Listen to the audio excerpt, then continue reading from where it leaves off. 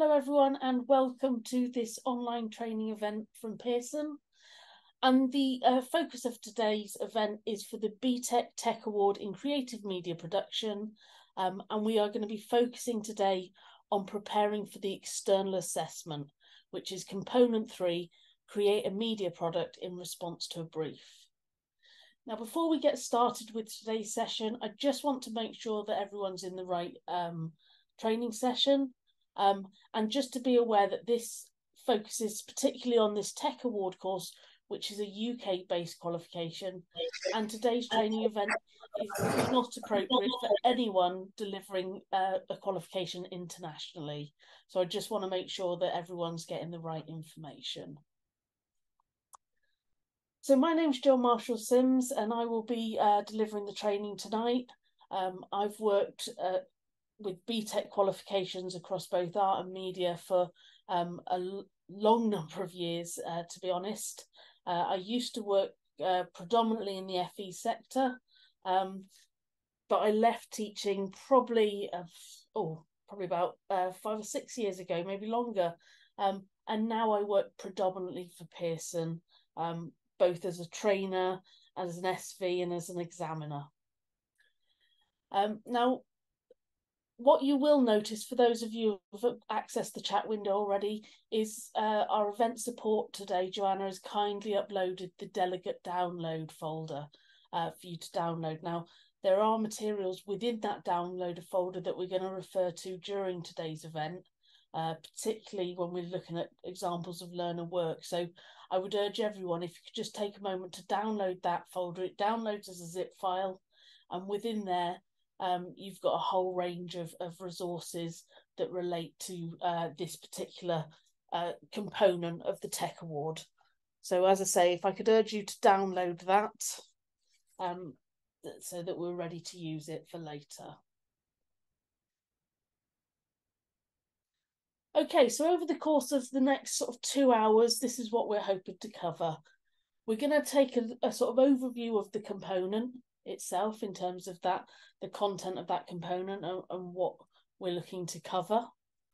We're going to look very closely at the actual assessment, including the kind of vocational scenarios that you might see for your learners, and a sort of deep dive into the individual tasks learners are going to have to complete for that. We're also going to take some time to look at some examples of learner responses. Now, I think it's worth saying at this point that those examples are obviously based on work produced for the Legacy Tech Award, because obviously we haven't actually had a component 3 being sat for this new Tech Award, or for this sort of, how should we say, reconditioned or rewritten Tech Award. And so we're looking at work that was produced for that Legacy qualification. And when we look at that work, we'll obviously have to look at that with an understanding of there are some slight differences between the legacy unit or the legacy component and the new component. But in terms of the practical work, what it will do is it will provide you with a kind of an understanding of where that work is and what marks that work achieved. And so hopefully you'll have that kind of qualitative understanding of the expectations of this particular component. And then finally, we'll finish off today just looking at sources of support that are available sort of after today's session. What else is available to support you in delivering this component? Now, throughout today's session, I'd really encourage everyone to ask questions, to check on things if I'm not clear about something, just to ask for clarification, because it's really important that you get out of today what you need in order to feel sort of confident and comfortable going forward in delivering this component, this coming up this academic year. And I'm sure a lot of you are starting to prepare learners for this component 3 as they're kind of coming up towards obviously the latter part of their course. So before I get started, are there any other initial questions that anyone would like to ask, or is there anything kind of that people want to make sure that I'm covering in today's session. And if you want to put that in the chat window, obviously it'll just make sure I'm able to include that information within the presentation today. So any initial questions or anything you'd like to check, just pop that into the chat window. And as I say, make sure you download that delegate file as well.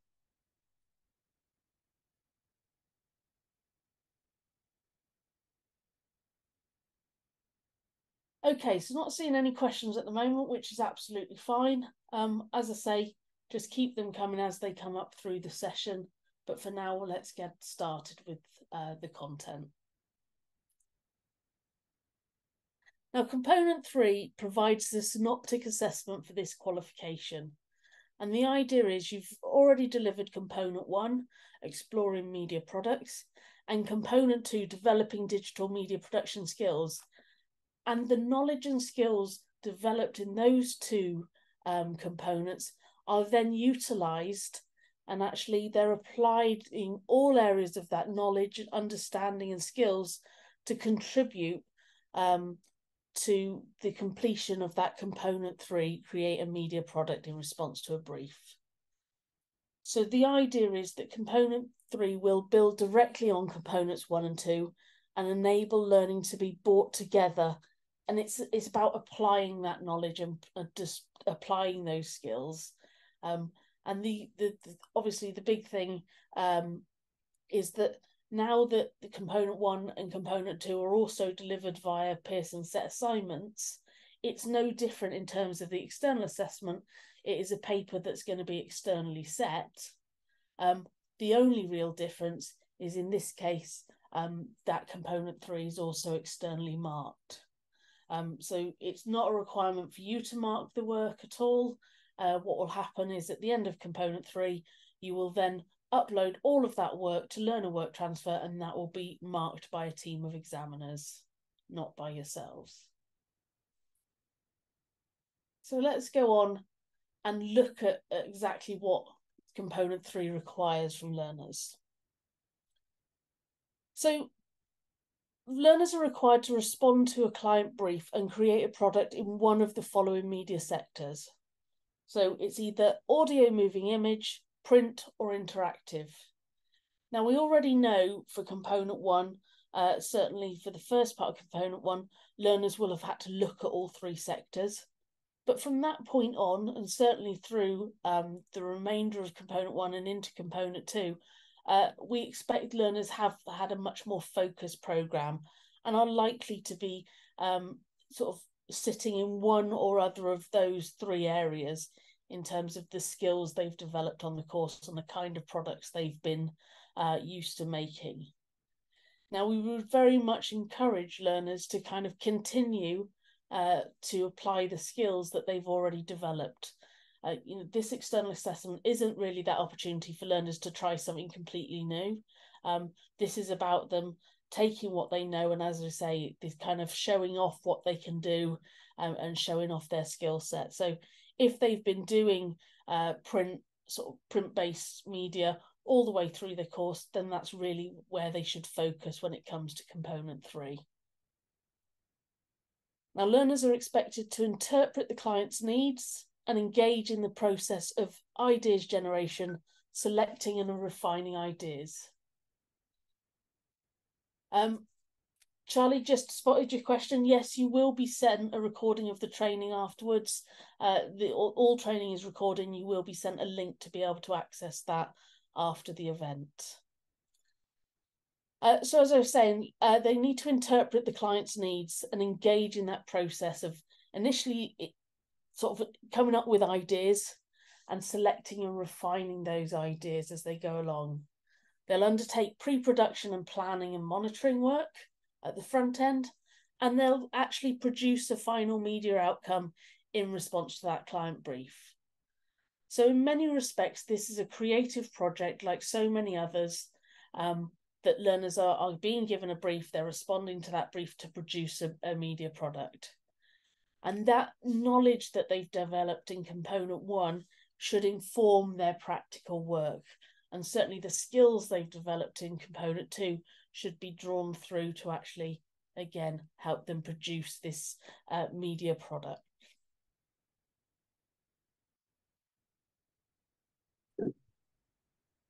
Now, if we look at the assessment objectives that are associated with that component 3, we can see there's 4 assessment objectives in play here. So we've got understand how to develop ideas in response to a brief.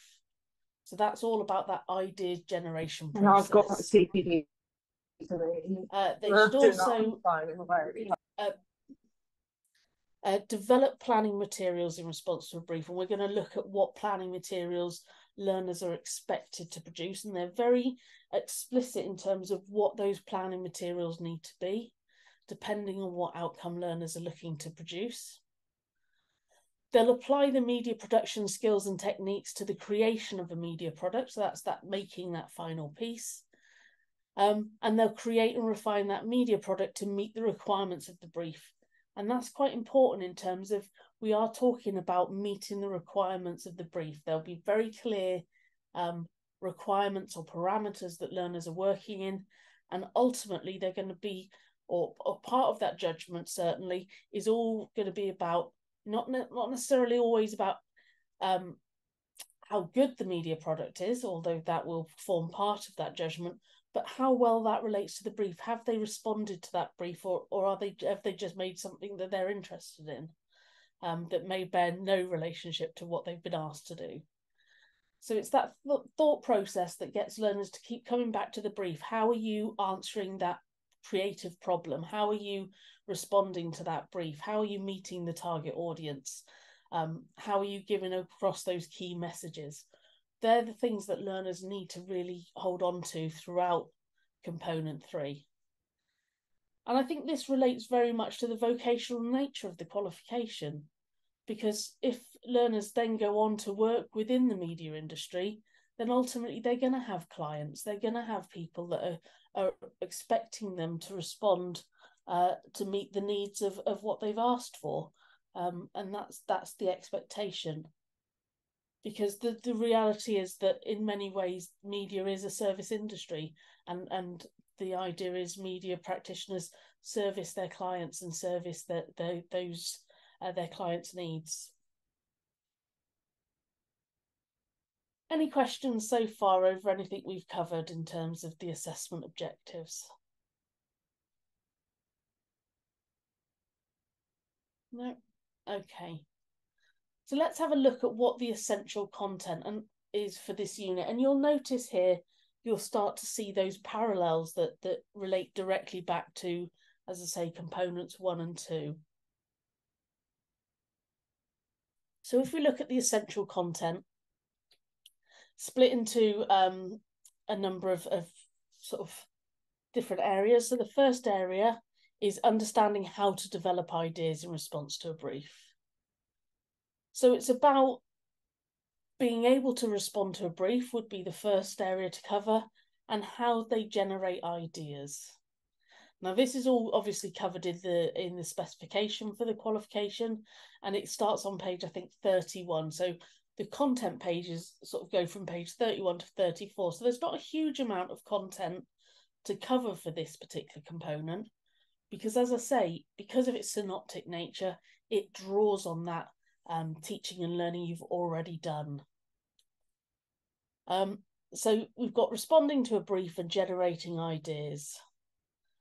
When it comes to develop planning material in response to brief, we're talking about actual planning material that will be relevant to the type of outcome learners are expecting to make. And we know that planning material for a sort of video or audio product is going to look very different from planning material if learners are making a print-based product or a games-based product. And then finally, it's managing that production process. How do they manage that process in order to produce that media product? And again, that will depend very much on what kind of product they're planning to produce. And then in terms of sort of area C, we've got this apply media production skills techniques in the creation of a media product. Now, C1 is monitor and review outcomes of the production process. So that's that ongoing monitoring process learners need to do throughout their kind of practical activity. It's applying those production skills and techniques, combining and refining content. So looking at both found assets and assets that they produce themselves, and looking how they bring those elements together and bring assets together into the production of a final piece. It's the idea of testing and exporting those outcomes for distribution. And obviously, certainly testing in terms of does a video play? Does an interactive product actually work in terms of being able to navigate between different pages or different screens for that product? So all of that testing comes into play there. And when we're talking about exporting for distribution, I think what we really need to focus on is exporting that into such a format that it's accessible for it to be marked. So whilst we talk about exporting for distribution, because that is the vocational kind of relevance of that exporting process, what we mean is, are we able to actually, or is the learner able to export that into an appropriate format that it can be viewed? And then finally, and this is quite a new bit of content that wasn't in the Legacy Tech Award, and I'm sure some of you here did teach the Legacy Tech Award and are looking at that transition across to this new redeveloped Tech Award, is this idea of technical records. And this has become a new feature for this external component, where learners are required to produce a technical record of what they do. And we're going to look at that in a bit more depth later. Unfortunately, today it's worth mentioning that whilst we have got examples of learner work to look at for today, we obviously don't have any examples that include this new element, this technical record, simply because, as I say, we are stuck in that sort of chicken and egg situation. We can't have examples of learner work until learners have actually sat the assessment.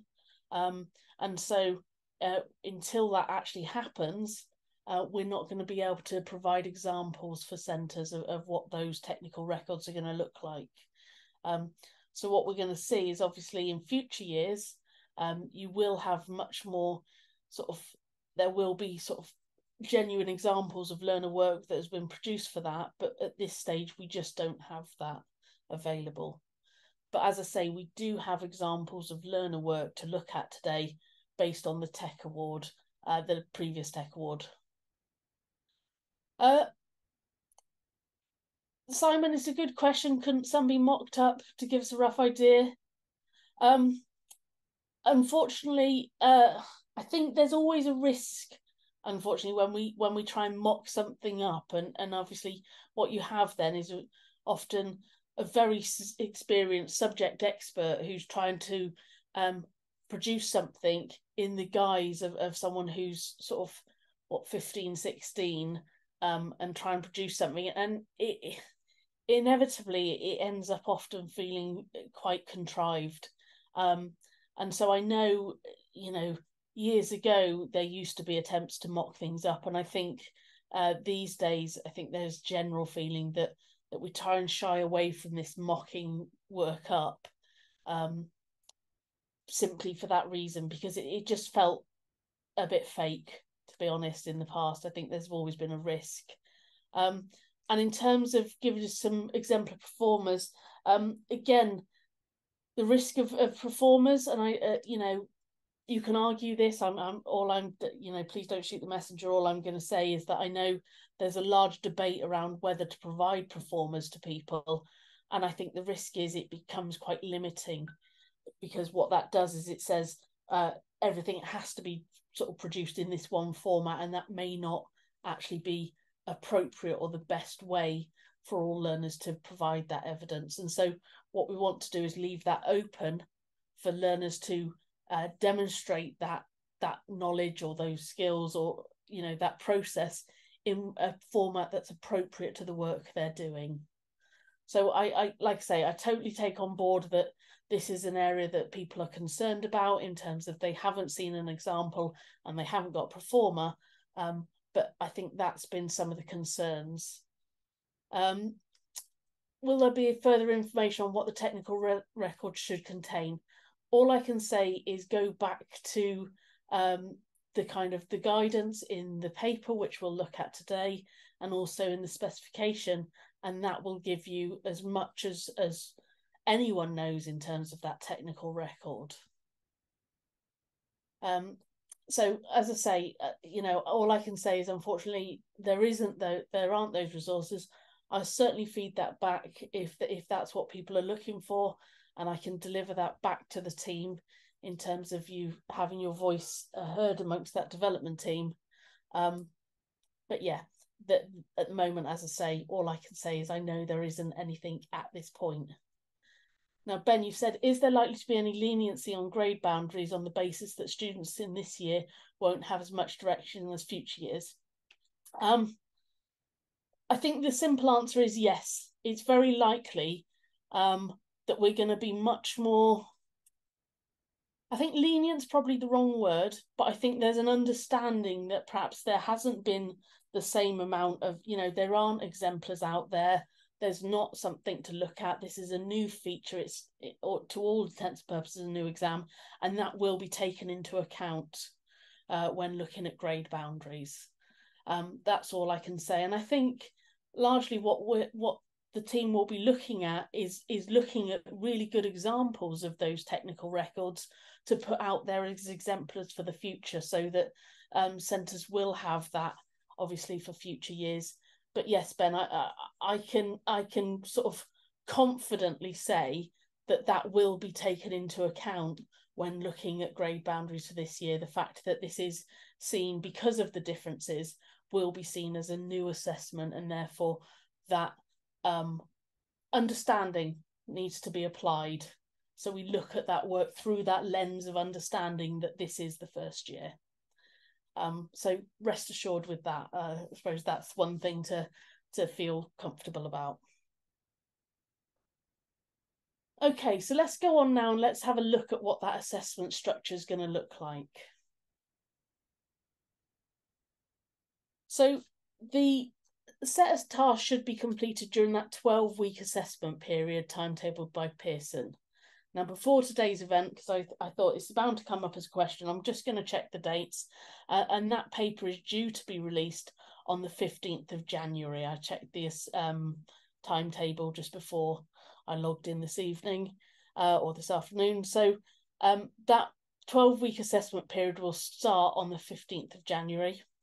And during that 12-week assessment period, that needs to be split up into sort of a number of activities. So the first one is you've got this independent research period. Learners will have been given the assignment brief or given the paper, and they've got a period to go off and do some research based on the paper. So they'll be potentially researching the client, the theme, the different types of products that they might do. They might look at similar examples of products. Whole range of things that they can do to kind of start getting their kind of creative juices flowing, start looking for sources of inspiration. Then they go into activity one, and that's activity one has now got two parts. It's got a part A and a part B. Now, if we're looking at differences between the old Tech Award, part A and part B used to be two separate activities. They've now been joined together to form two parts of a single activity. But in all other respects, they're exactly the same as in previous years. Learners are then given a preparatory period where they're prepping their materials that they need, and they're prepping all of their sort of assets that they're going to need. And then they go into activity two, which is that production of that final piece. And so you just need to timetable those activities across that 12-week period. And as I say, starting in mid-January, and I think the window closes, and this is me from memory, it closes on the 8th of May, And I think all work then needs to be uploaded to Learner Work Transfer by, I believe it's the 10th of May, if I remember those dates correctly. So between mid-January and sort of the beginning of May, that's where you're going to timetable all those activities to happen. And realistically, they need to happen in that order, you know, and you need to sort of plan that time effectively.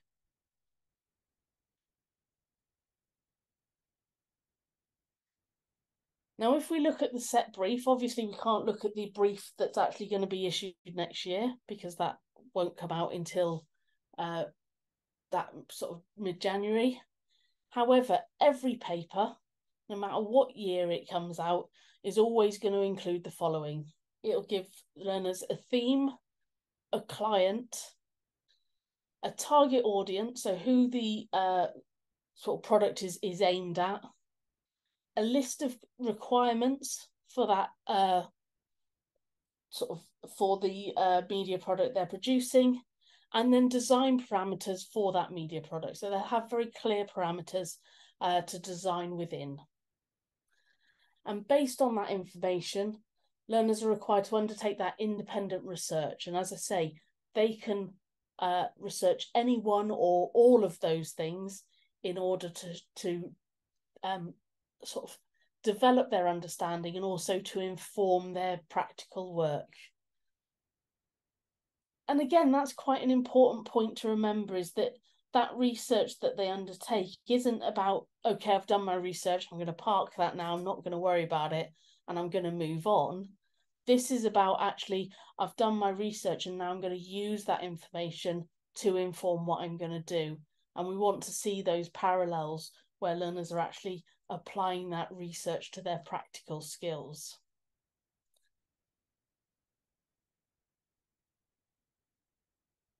Okay, so the next thing to look at is what those design parameters for each of those media products are. And this will very much depend on what sector they're going to work in. So if they're working in the audio or moving image sector, their product should be a total of 60 to 90 seconds long. So we're not talking a huge sort of production here. It should include original recordings for an audio product or original footage for a media product. So it must have some original recordings or footage in there. It should make appropriate use of sound and or sound effects and use appropriate editing techniques. So that's that's the requirements or the parameters that they need to meet. And they're not going to change year on year. That's always going to be the expectation. In order to ensure parity between papers, there's always going to be the expectation. If they're producing work in the print sector, they're going to be asked to create 3 or 4 pages or adverts. So that might include, for example, 2 double-page spreads, or it might be a front cover, a single page and a double-page spread. In terms of that, so it's sort of 3 or 4 sort of pages or adverts, as it is. It should include original images and graphics. Now, they may be images as in photographic images, they can be drawn images. You know, it's completely up to the learner, but they need to be some original imagery that's been created. Learners will need to make appropriate use of page layout and design techniques. So, and show their understanding of those through things like sort of planning documentation and how they're going to put that together. And it should include some written content appropriate to the brief. Now, that written content ideally will be generated by the learner. And so they should generate their own copy for their sort of, if it's a magazine, for example, or if it's an advert, they should generate their own written copy for that.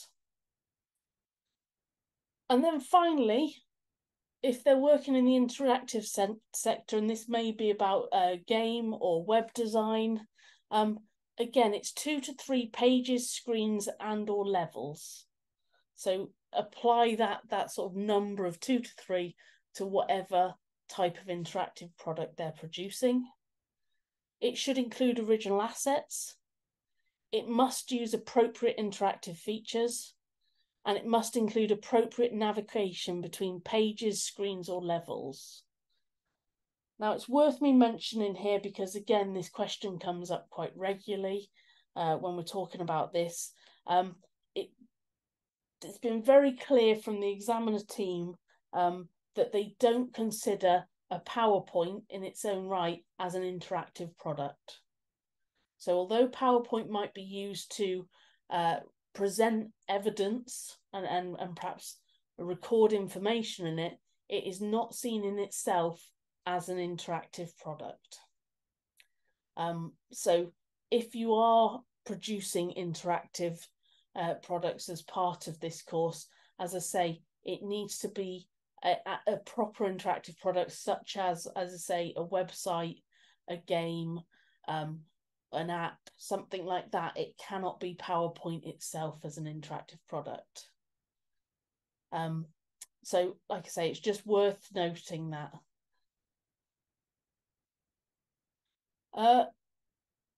Just for clarity, what is the weight of the exam unit in terms of the overall percentage of the course?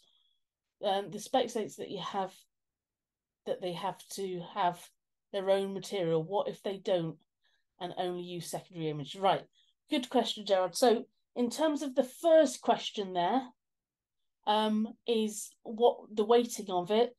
So it is worth 40% of the overall qualification.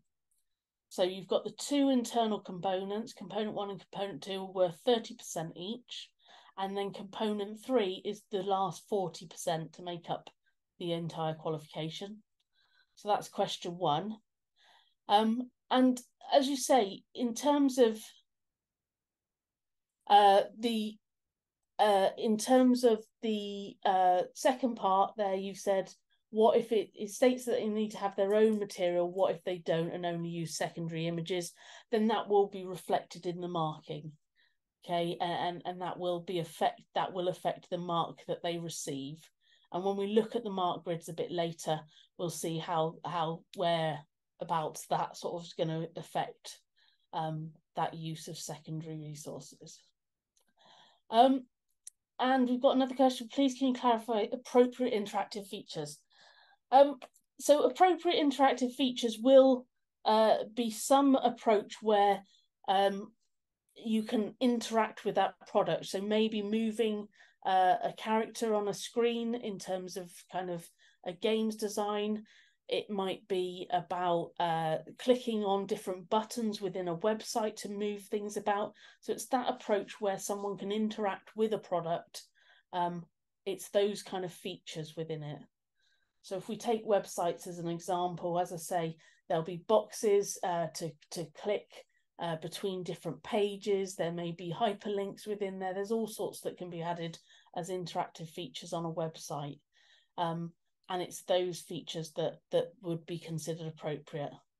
And as I say, I realise that if you think about PowerPoint, yes, you can click between slides, but PowerPoint itself is not seen as a media product in its own right.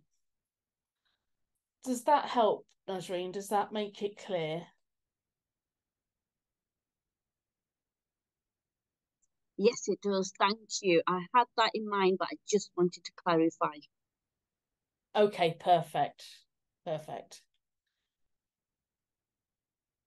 Okay, so now let's look a bit more depth at, so we've talked about the research period, step 1. We've looked at design parameters. Now let's look at what those activities look like in terms of the paper. So this is the kind of written outcome, or the written part of the paper. And the written outcomes for activity 1 must be completed under supervised conditions with a maximum duration of 5 hours. So this is one of those bits that you need to schedule in within that sort of 12-week period. So the learners have had an opportunity to do their independent research. We're now at the point where they're going to complete activity 1, and you need to schedule a 5-hour period for learners to be able to do that. And when we're talking about supervised conditions, we are effectively talking about exam conditions.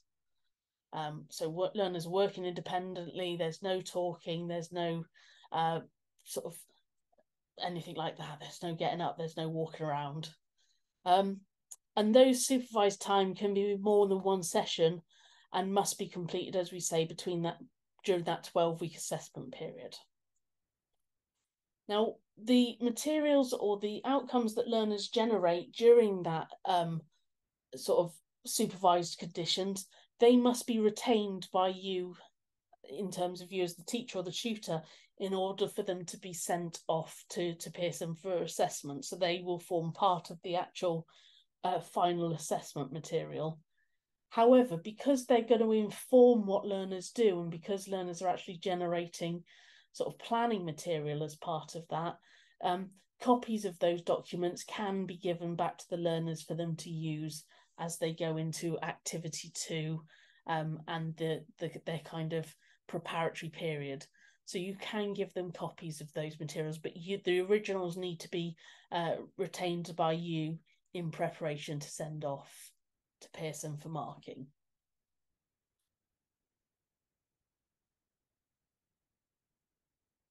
So as I say, activity 1 has now been split into 2 parts. The first part is part A, and this is the ideas log. So based on that paper they've been given, based on their initial research and that independent research they've done, learners complete this ideas log on the development of their chosen idea. Now that log should provide information on their initial ideas and how ideas will meet the brief, with reference to how they're going to target the audience they're expected to target, how any other media products have influenced them, so again referencing back to their research, what the content of their chosen idea and how it will be structured into a narrative, running order, pages or screens. So thinking about content, what's that final piece going to look like? How the content meets the requirements of the brief. So as I said, the brief will have specific requirements in it, and the style that they will use that will be used in their chosen idea. So thinking about stylistic choices they might have made in terms of what that's going to look like. So this is very much them sort of setting out their stall. This is what I'm going to make. I've read the brief. I've done my research. This is now what I want to make. So Fiona, you said in the spec says that students can have notes and access to the internet. So is it similar to component 2? When do we need to scan activity 1 planning, after activity 1 or at the end of activity 1? So you need to scan the document at the end of this. In terms of what their outcome for activity 1, you need to scan that at the end of the supervised session for activity 1. As I say, they will still have a copy of their document, but you need to retain the original so that actually you have it ready to be sent off, because at the end of that, they can't change what they've done in that supervised time. They can't add to that or adjust it or amend it. We're going to mark what they've done in that 5-hour period. Okay. Now, the other thing they're going to produce they can still type the ideas log. Yep, there's no restrictions on whether that's handwritten or typed. Obviously, as with all things, if learners are producing handwritten work for that ideas log, just obviously make sure it's legible. Examiners are pretty good at being able to decipher text and read learners' writing, but as always, we know some learners are perhaps more legible than others. So think about that in terms of learners, and certainly from an examiner's point of view, if I was talking about it from my point of view as an examiner, I'd say typed is always easier because it's just easier to read generally. Okay, so the other thing that they need to produce in that 5 hours is their planning material.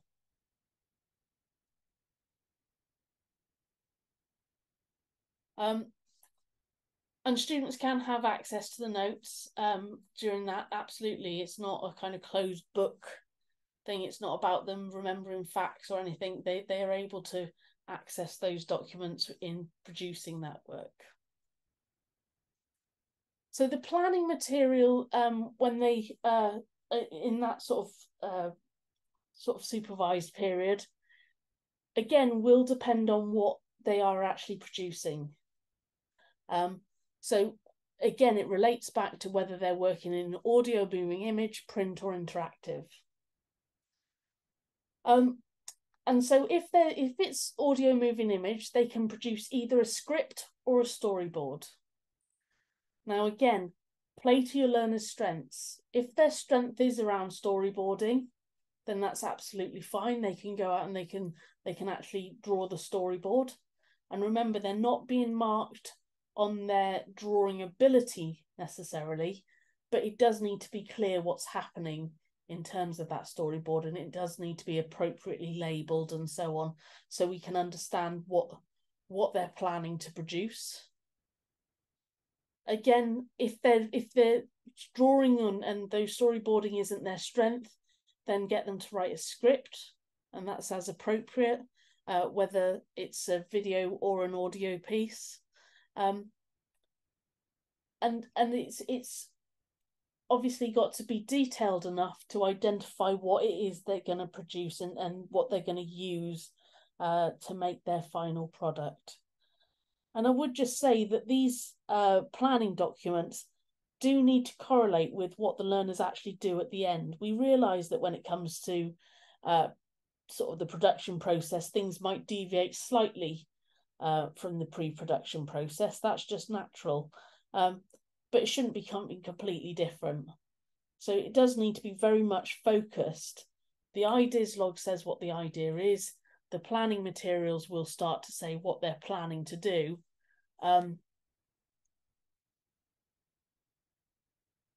It's what they're going to do. And as I say, the planning materials should then flow through into the final product. What we're going to do, I'll tell you what we'll do. I know there's lots of questions around this access and this controlled period. So I'll tell you what we're going to do now. I'm just going to pause. Let's bring up one of those, the materials, so we can just, let me just bring up the document, the sample marked or sample assessment materials, and have a look at exactly what that says, because that'll clarify it. And I just want to obviously make sure the wording is absolutely accurate, because the last thing I want to do is mislead anyone. So let's just check what that says. So I'm going to come back in and I'm going to share my screen again. 1 second. Okay, so hopefully you can see my screen now. And what you should see is we've got the sample assessment material. And I'm just going to scroll down and look at exactly what that says about supervised conditions during that period.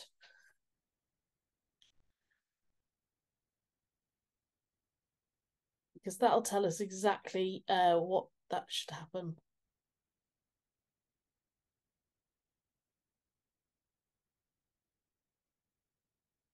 Okay, let's just have a look. So it says, the written outcomes for activity 1 must be completed under supervised conditions with a maximum duration of 5 hours. The supervised time can be in more than one session and must be completed during the 12-week assessment period specified by Pearson. Outcomes for activity 1 must be retained by the teacher. That's fine.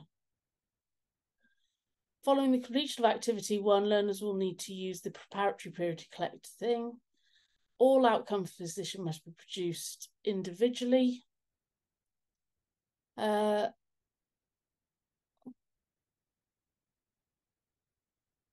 just look, set task formal.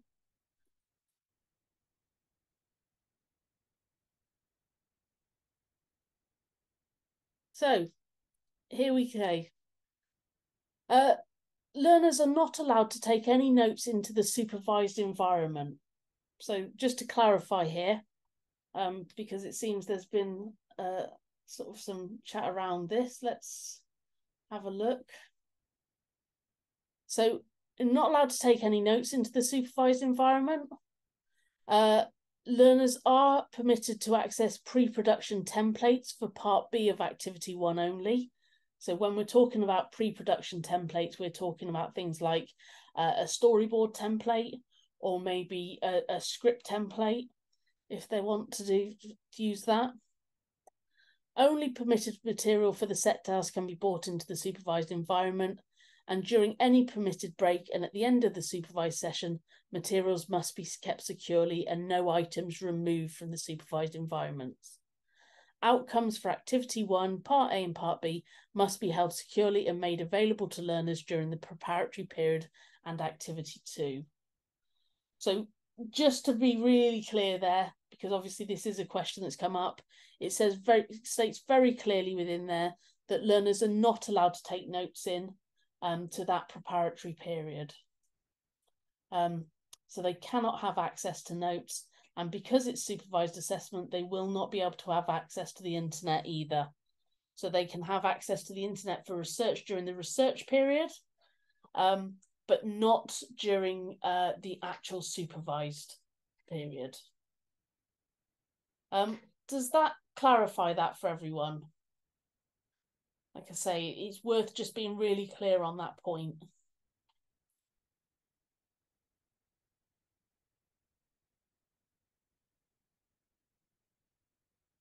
Any other questions around that period of sort of supervised assessment?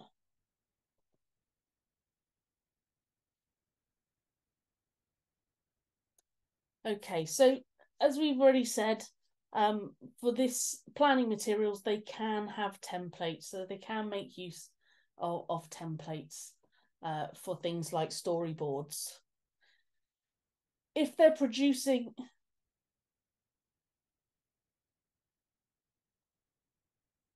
So page 4, so... Right, in the past, we've been allowed to isolate sites that learners can use in the practical bit. Okay, so let's clarify this, because this is potentially going to be a source of contention, and I'd rather kind of get this clarified. So, as Reen, you said, what if they're using online software to create their interactive product? Yes, and Simon's raised that point well. You can isolate sites that students can use if they're using it to create an interactive product. So if a piece of software relies on being connected to the internet in order for it to function, then that is permissible. They're not allowed to sort of access things like search engines and look up pre-made materials. They're not able to access kind of the web, if you like. What they can do is the software can access the web to run what it needs to, but they're not able to search anything or find other resourcing. Okay, so talk to your IT department about that, because they'll be able to help with that, setting up the student systems for that reason. But as I say, they can't have access to the internet during that. Fiona, I'm quite happy to, we can pick up on the fact that you're saying this contradicts on page 46. Without the spec in front of me, I don't know what page 46 of the spec actually says. I'm quite happy to look at that with you at the end of the session, if you feel that it contradicts. But as I say, during those supervised periods, learners aren't going to be able to access the internet, and they're not going to be able to take notes. There are other times during this assessment when they will be able to, but just not during those supervised periods. Does that make any other questions? Does that make any sense then? Has that helped at all? And as I say, Fiona, I'm quite happy to pick that up with you at the end of the session if you need me to.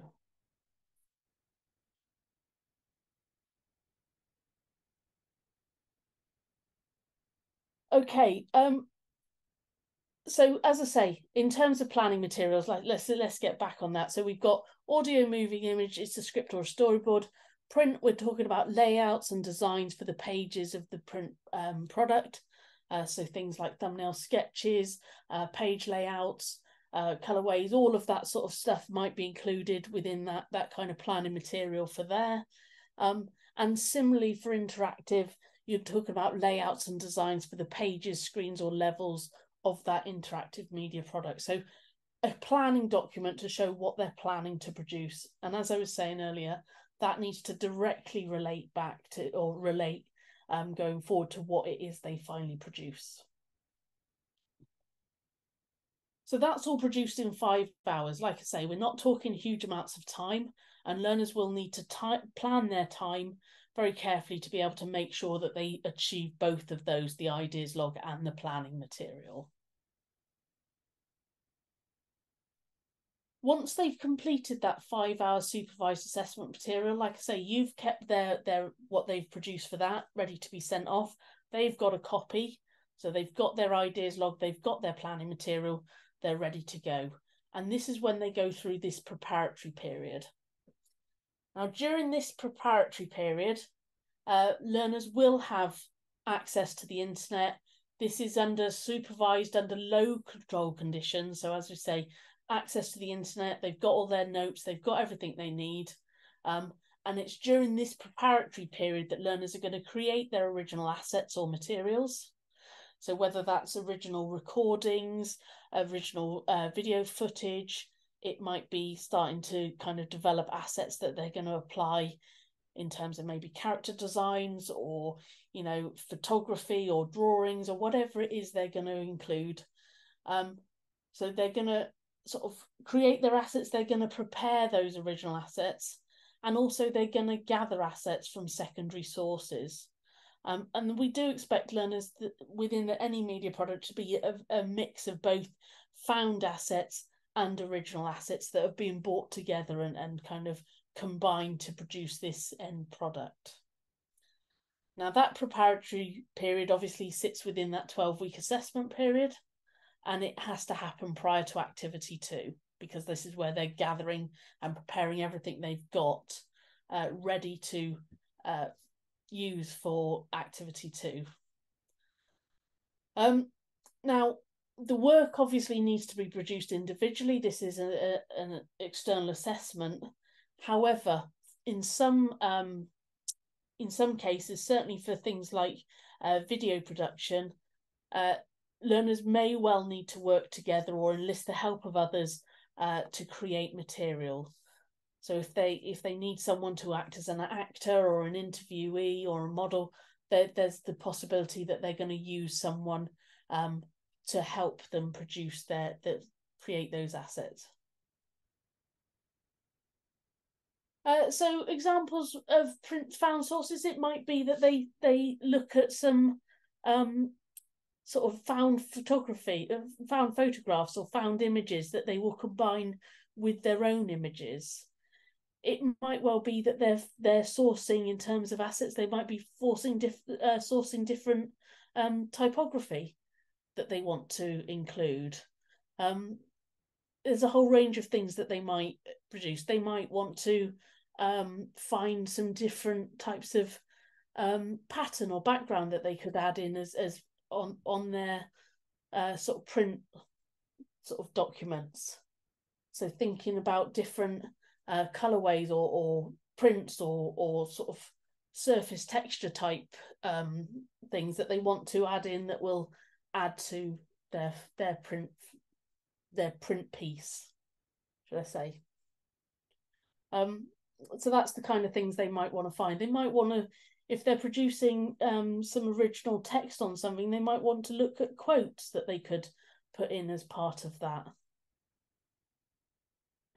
In terms of interactive game found sources, again, it may be sort of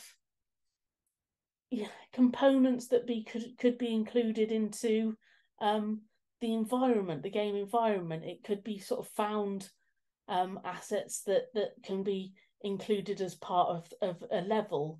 You know, simple mechanisms, things like, you know, ladders or trees, or in terms of those kind of interactive games. It could be a whole range of things. It might even be sort of non-playable characters that they add in as part of the game. There's a whole range of things. In terms of copy being an asset, the expectation really is that learners should be writing their own copy.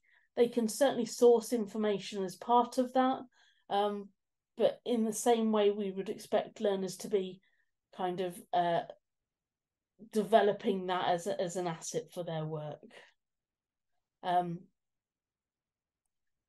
And yeah, in terms of can pupils write their copy in this period and bring it into the task too? Absolutely, that would be an asset. So in exactly the same way, they're going to create that asset, so they're going to write it during that time. They're also going to prepare that asset in terms of getting it, sort of proofreading it, correcting it, thinking about how they're going to do it. They might even sort of change the font, change the formats of that so that it's ready to combine.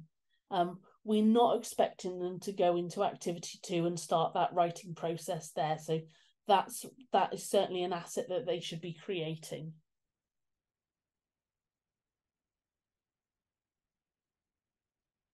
Okay, so we've now got to the end of the preparatory period. So they've done their initial idea, they've done their research, they've done their initial ideas in their ideas log, they've created some planning materials, and now they've gathered all of this stuff that they're going to use.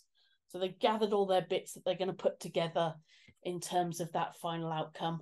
And that's when we go into activity 2, when they're going to create their final media product. Now, again, learners have 5 hours to create their media product or products and their technical review record. So activity 2 is conducted again under supervised conditions. So again, we're talking about they won't have access to the internet. So any assets they need, anything they need to produce that final piece, they must have prepared during the preparatory period and have ready to go. So they can't suddenly decide in the middle of that 5 hours, oh, actually, I need this image or I need this photograph and I haven't got it. I'll just pop online and pick one. They won't have access to do that. So during that supervised conditions, as I say, they've only got the stuff that they've prepared during that preparatory period. And what they need to do is to then use the ideas from activity 1 and the material and footage or assets that they've created and generated to create their media product in response to the brief. They also then, during that same 5-hour period, need to export or publish their product in an appropriate digital file format. And I think it's worth mentioning at this point, if you are using specialist software in order to allow learners to create things, that exporting that product means it needs to come out in a way that is accessible for examiners to be able to view it. They will not have access to specialist software. So think about, if you're looking at print products, you're thinking about, right, exporting that as a PDF. Videos should be in sort of file formats such as MP4. And so that they're easily accessible file formats for anyone to view. And again, in terms of games, think about making that into, and again, my knowledge of kind of game formats is probably slightly rustier than some of the other sectors, but just think about formats that anyone can use without specialist software, and make sure, again, that they're actually testing that and making sure it works, and that things can actually, that an examiner can actually see the quality of their work by being able to actually interact with that product. And as we say, and again, I know this is a point of concern for people, but learners are going to be expected to produce a technical and review record. Now, it's not a huge undertaking in terms of written. We're talking 2 sides of A4 that outline how they've used software and equipment to create key aspects of the product. So how they've actually utilised the software and equipment that they've had, and document the outcome of key review points in the production process. So thinking about how they made their creative decisions, how they reviewed what was going well and what wasn't going so well. And Charlie, just to reiterate in terms of what we discussed earlier, unfortunately, we don't have any examples of these technical review records. This is a new feature for this component, and therefore we just don't have examples available. It's absolutely similar to review and refine in C2. It's just that we're now asking learners to document that as part of the exam. And I think looking back at the Legacy Tech Award, obviously this was something that was often missing, is perhaps it wasn't always clear how learners have used software. Because actually, if it's software that the examiner is unfamiliar with, then unless we get the learner to explain how they've used that software and equipment to create the aspects of their work, it may well be that can get lost in translation. It does need to be a written technical review. My understanding, they can obviously add imagery to that as part of that technical review. That would be acceptable. But I don't think it will be appropriate for it to be 100% screenshots. There would need to be annotation within that. So they would need to sort of discuss what they're doing. Certainly screenshots and explaining issues, how they came over and what they did while they did the practical. It does make sense, because what we don't want is something that's spending hours trying to describe something when an image could do, and then they could just explain it. So I think that whole idea of including screenshots is a great idea, because, as I say, it allows them to move away from the purely descriptive into the explanation. And they've only got 2 sides of A4 to do this, and they've only got 5 hours to create all this. So we don't want to spend hours trying to describe something. So would this be a review of the whole product creation or individual assets, or both? I think both, to be honest, Charlie. I think when you're looking at that technical review, think about when they're thinking about how they've used software and equipment, that's going to be both in the creation of assets during that preparatory period, but also how they've brought those assets together as in the final product. And those key review points in the production process, remember that production process would have started from the point when they're creating assets during that preparatory period. So although that technical review record is being created as part of activity 2, I think it does reflect back over everything they've done during that preparatory period as well. Now, Michelle, I'm aware you've got your hand up if you'd like to open the mic.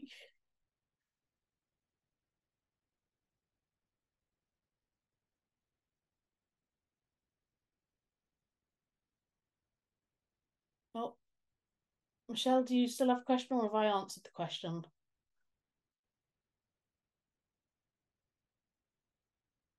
Okay. Do we include before or after, or will the after suffice? You're going to have to explain that question a bit more, Charlie. Do we include before and after, or will the after suffice? So, like a comparison of an image pre-edited and then after it then edited. It doesn't necessarily need to be that kind of precise in terms of providing this was the before image, this was the after image. I think if they are doing something that they can kind of, for example, I think if they put an image up there, there's their sort of final image, and they say, well, I use Photoshop to do X, Y, and Z, we'll be able to see the effect of that. So I think the actual final thing, if you like, the after thing would be absolutely appropriate. They don't have to have the before and after. As I say, we're only looking at 2 sides of A4, and it's only getting them to talk about how they've used the software and equipment. They don't have to demonstrate the results of that, because that should come through in terms of the final piece anyway.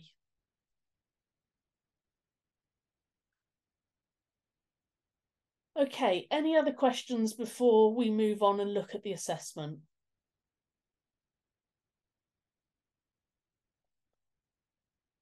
Okay, so the good news about component 3 is that you don't have to mark it. you send it off and it's going to be marked by a team of examiners. But what you do have is you do have access to the assessment or to the mark grids for this. So you can look exactly what learners are going to be assessed against. So there are 4 grids that learners are going to be assessed against, and they'll get a mark for each of those assessment grids. So grid 1 looks all about activity 1 and that ideas log. That's the only thing that's marked against grid 1. And they have a total of 15 marks they can achieve for that. Grid 2 looks at the planning materials they've produced, and they'll get a mark for that.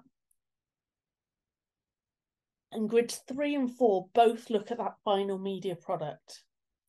But activity 2 looks at the technical skills they've used, and that's when that kind of review document's going to come in, when they're talking about the technical skills, and also obviously the examiner looking at that final product and the technical skills being on show in that final product. And then grid 4, also looks at that final product, but looks at the ideas in that product. And again, that relationship back to what they were asked to do, what the brief asked from them. And grid number 3 is a mark out of 12, and grid number 4 in terms of that idea is a mark out of 18. So overall, learners will achieve an overall mark out of 60 for the paper. That will then get converted into a mark to sort of go towards the learner's final qualification grade. So that mark out of 60 will then get converted both to a USM, a uniform standard mark, but also can get converted into a grade for that particular component.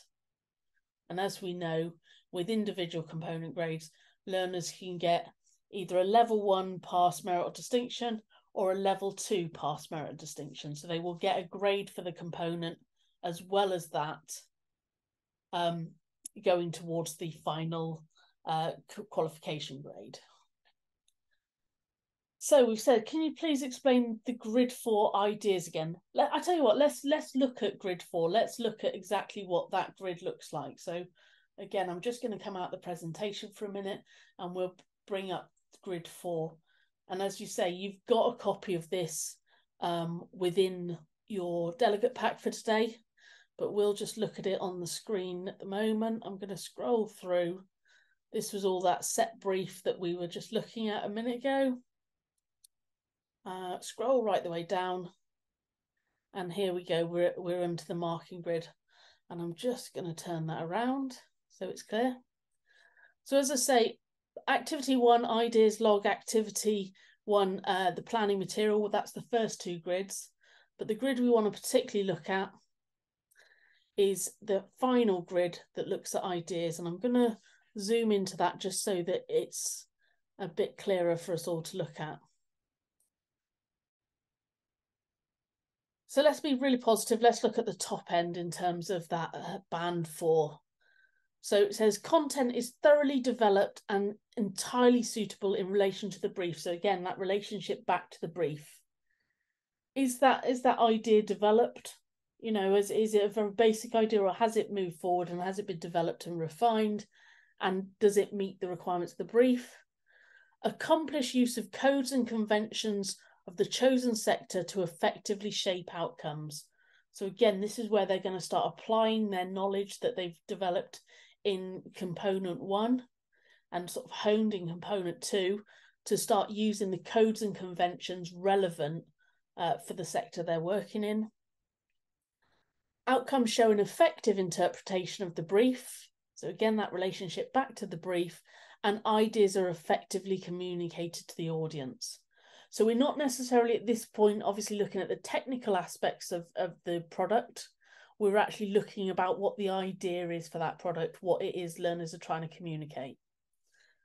And that differs very much, as I say, if we look at the grid before, grid 3, it talks very much about technical processes and techniques, effective process of review used to develop and refine work, and confident use of equipment. So there's a difference there between that kind of technical element and the ideas element.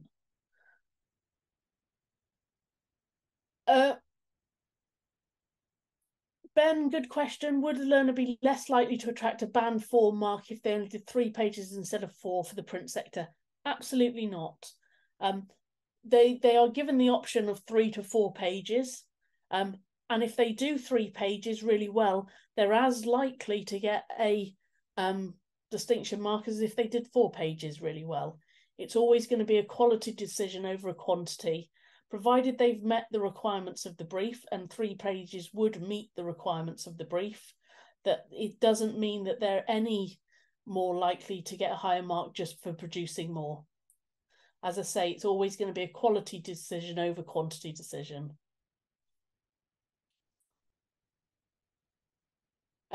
Nazreen, in terms of that question around the grid 4, does that make more sense now?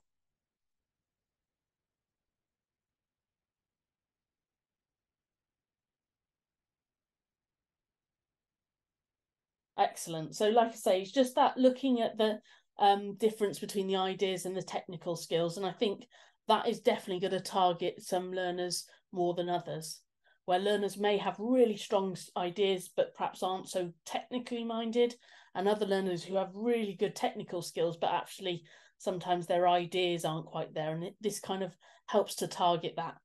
You obviously have the learners that are all-rounders and good at both, but it does help to make that distinction. Okay, let's get back into the presentation then. Now, what you will notice in that assessment grids is that you have some quite sort of key terms and command verbs that we see that are mirrored across the 4 mark grids for different mark bands. So let me explain that in a bit more detail.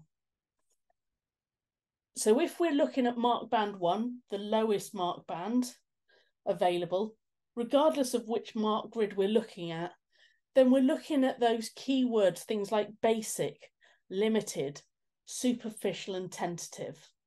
Anything that kind of has those characteristics is going to be in mark band 1. And because the language then becomes progressive, if we're looking at mark band 2, we've got command verbs such as adequate, sufficient, some, partial or partially, and we've got words straightforward. So we're looking for kind of that sort of qualities within the evidence that's being marked.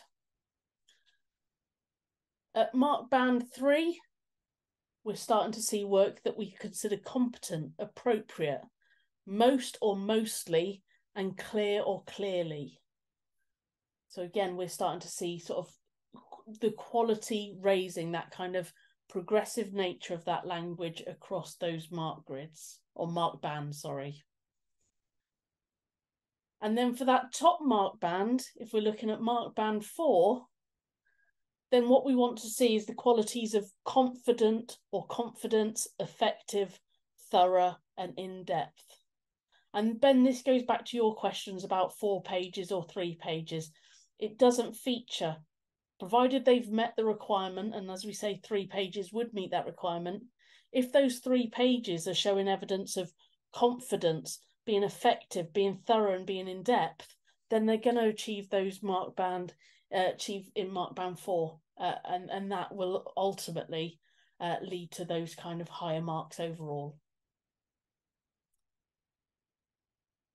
Okay, so what we're going to do now is I want us to look at some examples of learner work. So as I say, I've got some images, some initial images of the learner work on the screen for us to look at, but you've got the entire portfolio of learner work in the pack that you've downloaded, hopefully. And I'm just going to ask Joanna, who's supporting today's event, if you could just put that link in again, just in case anyone hasn't got it, in the chat window.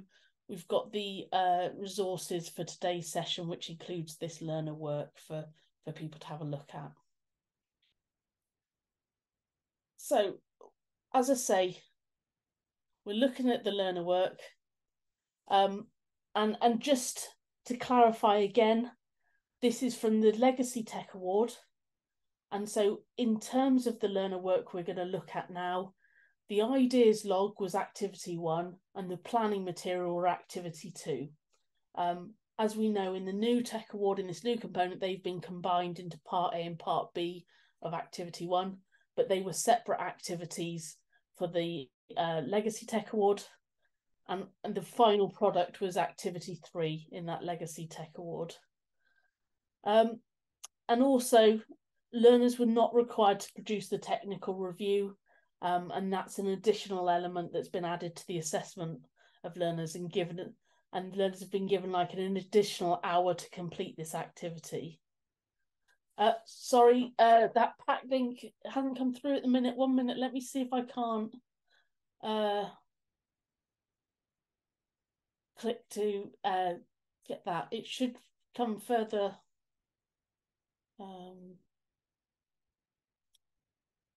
Let me just see if we can't get that pack uploaded. Joanna, are you able to upload the pack link again, please? Into that chat window. It may well be. It is up at the top. It's just obviously if you've joined the sort of meeting a bit later, then you might not be able to see that. But yeah, hopefully Joanna will be uploading that. It might be that it's just loading up at the moment. It's quite a large file. Yeah. So Joanna's sending it now. Like I say, it'll take a while because of the size of the file to just upload. Okay. So when we're looking at this work, just to provide context, I just want to kind of let you know what the brief was that learners were set. So the set brief for this example work was Give Back. It's a new national organisation. The aim of the organisation is to highlight volunteering opportunities and promote the benefits of volunteering to teenagers. Now, I'm sure some of you will have done this brief with your learners if you were delivering the Legacy Tech Award. And Give Back has asked you to produce a media product. Your product should promote at least one way that 14 to 18-year-olds, so there's the target audience, can gain experience and develop their own skills whilst undertaking formal or informal volunteering within their local communities. So that's what the expectation is. That's what they're being asked to do. And then in terms of requirements, it says your media product should be informative and appealing, use language that will engage the target audience, promote the benefits of volunteering, and demonstrate a wide range of practical skills. So that's the brief that learners have responded to in terms of this work. So let's have a look first at Learner 1 as an example. And as I say, I've just got sort of little screenshots of that work up on the screen, so you can see the one we're talking about. And this learner's produced this kind of poster, this Give It Back poster, for you to look at. You can obviously look at the full sort of submission from this learner within your pack. And what we're going to do in a minute, we're just going to have a look at what this learner received in terms of a grade. Or not a grade, sorry, in terms of a mark. And I don't have the grades because I didn't look at the grade boundaries from this particular paper, but we'll look at it in terms of marks that they've received. And we remember grade boundaries can always change.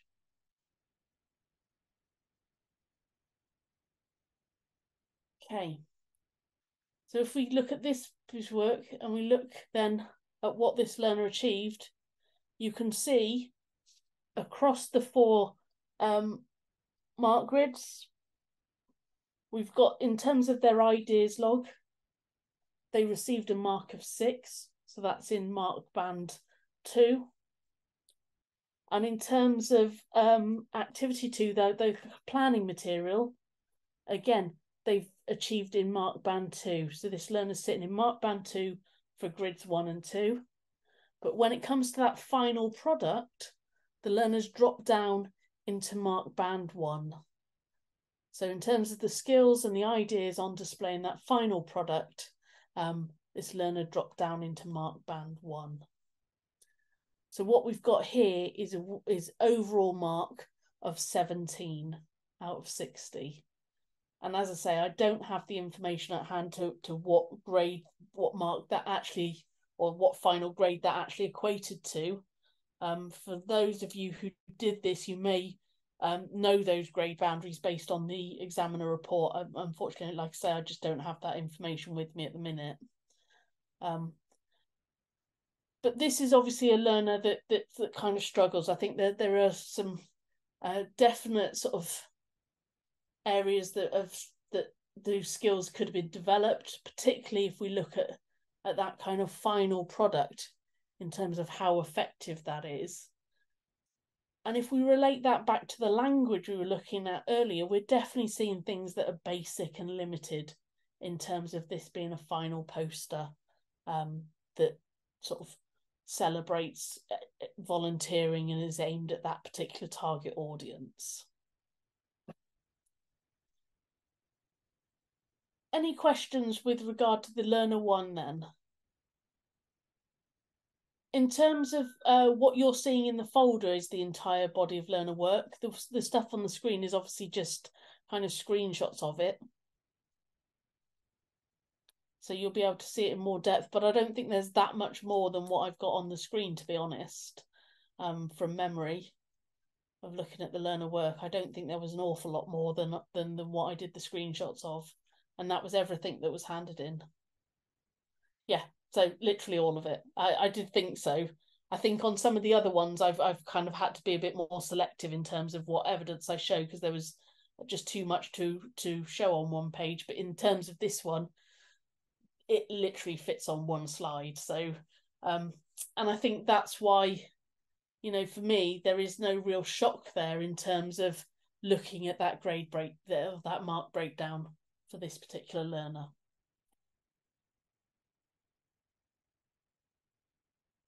Any other questions about Learner 1 then before we go on to look at Learner 2? No? Okay, so let's look at Learner 2.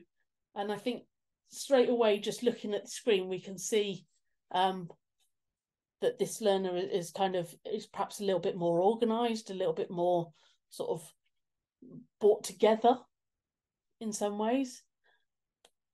But actually, when you start to read through it, the content isn't that much better at all. There is only one page for the final product for Learner 1. Is that not a fail? No, it's not a fail at all. It does meet the requirements to achieve some grades. We're probably, I'm as a guess, I think it's somewhere within the level 1 grade range at 17, but certainly not. It's not a complete fail for that learner.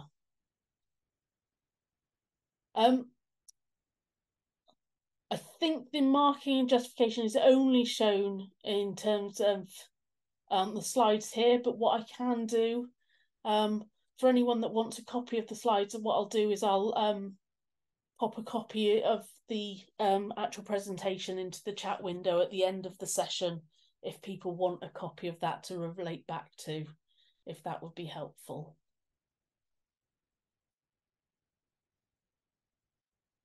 So if we look at Learner 2 then and look at that, I mean, my initial thought, you know, when you look at it visually is that, oh, it is in the folder. Thank you. Sorry, I didn't pre-check the folder, and this kind of, it's been a while since we delivered this session.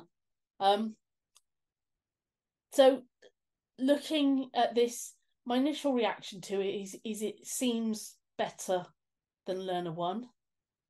But actually, when you start to dig down, that it's lacking in a lot of areas in terms of how well it meets the brief. So those initial thoughts can be quite seductive in terms of it's a lot neater, perhaps.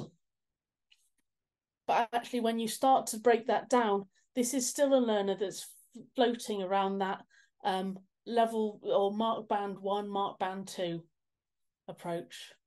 So in this way, it's slightly the other way round. So certainly that ideas log is sitting in band 1, and those sort of planning materials again, sitting around sort of band 1, band 2. And that's because realistically, although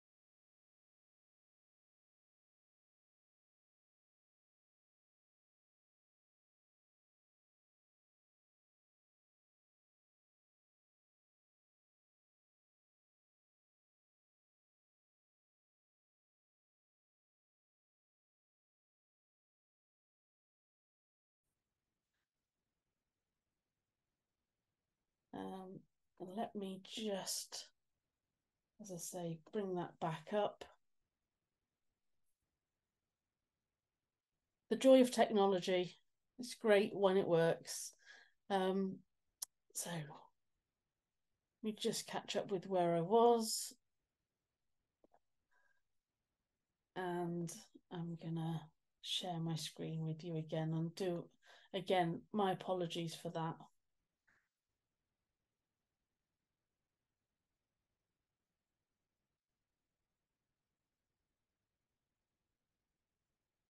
Okay, hopefully I'm back with you. If you did put any questions in that chat window whilst I was temporarily out of action, unfortunately I don't have access to that. So if you could just repeat any questions in that chat window, anything that kind of you asked while I was disappeared for a while, then please do, and I will come back to it. Apologies for that. So as I was saying, it was just, we were just talking about this Learner 2 work, weren't we? And I was just sort of saying that although perhaps looks a bit slicker than Learner 1, actually the content-wise, there's not an awful lot in it. And so we're definitely seeing those kind of mark band 1, mark band 2 sort of borderline marks there, with a total mark there of 19 overall. And if we compare that to Learner 1, who got a total of 17, although the breakdown is very different. Obviously, for Learner 1, they did better on activity 1 and 2, and not so good in terms of the final product.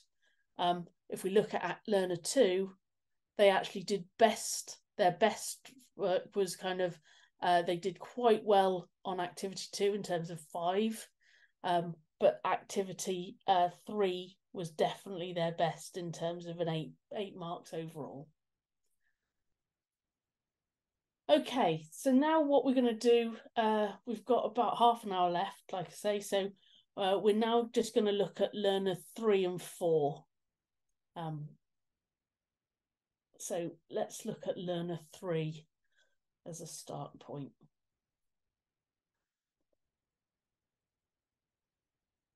So take a few minutes now. We've got a bit of time. Let's have a look at Learner 3. And I'd like you to have a look at that materials for Learner 3. And let me know your thoughts in terms of how you feel this learner has responded to the brief, and what you think about the quality of this work. So I'm just going to go quiet for a minute and just give you a chance to kind of read through that submission for Learner 3.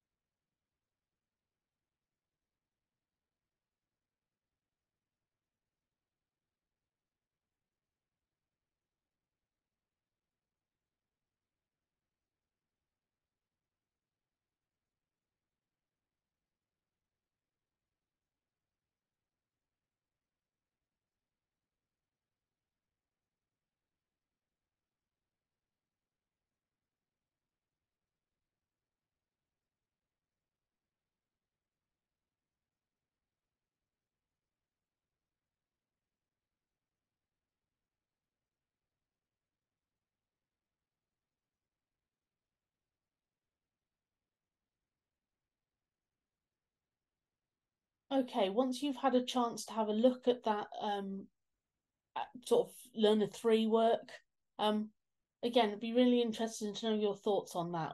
How well or how badly do you think the learner did? Do you think it's good quality? What are the strengths? What are the weaknesses within that submission? It'd be nice to sort of hear from you what you think about that.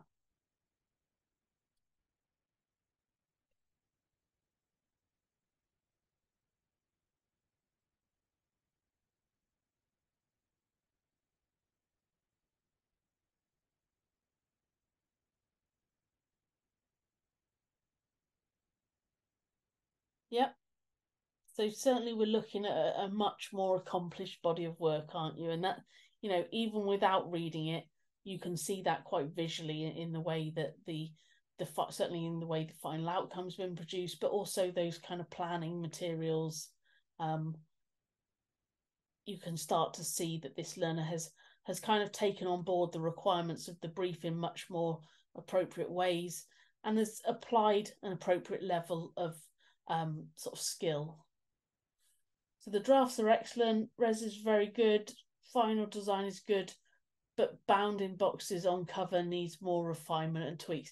Absolutely. And we are talking, obviously, it is, we wouldn't say this is perfect. We're not talking about top marks. There is definitely areas for improvement, but generally, I think, we've got a high performing learner here who's produced a good body of work. Now, obviously, in terms of this, as I say, they haven't produced that sort of skills log that they have to produce, or the technical report that needs to be produced for this year. But we can obviously see everything else they've produced, and that final outcome shows a good level of technical competence. Good use of photos and layers. Absolutely. This is someone who sort of has embraced the technical nature of the course and has produced a sort of an accomplished final outcome. So let's have a look at the grading. And Verity, you are absolutely right when you start talking about sort of band 3, band 4 material. So the lowest level of achievement is in that band 1 in terms of the ideas log. So that sits there as a 10 overall. So it's still quite high achieving in terms of mark band 3. But for the rest of it, in terms of the planning material, we've already said that they're excellent planning material, and that final outcome that's very accomplished, we're looking at band 4 with an overall mark of 51 out of 60. And whilst, like I say, we can't really get into talking about what grade that would be overall, I would be very shocked if a 51 out of 60 didn't achieve a distinction for the unit. Like I say, I don't know the grade boundaries for this particular paper, but I would be surprised if 51 out of 60 didn't achieve a distinction overall.